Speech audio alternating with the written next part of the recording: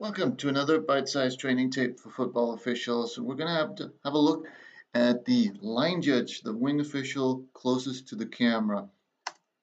You'll notice it's 1st and 10, 2nd and 10. It stays on the line of scrimmage here, which is good. And then now he starts trailing the play, which is also very good. Play ends up with a first down.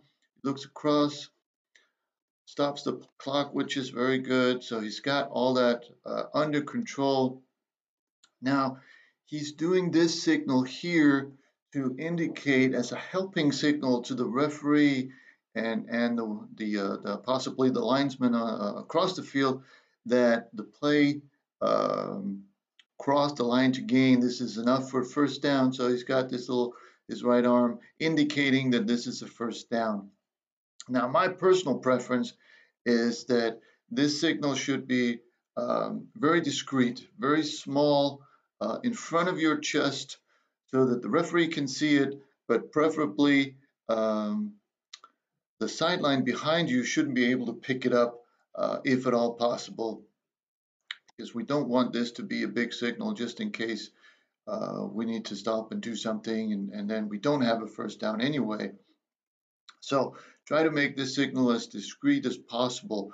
Another thing is I sometimes see wing officials, when they're doing this signal, they look back at the referee to see if he is actually noticing, did he see my signal? I need to make sure that he saw my signal. And that is a mistake.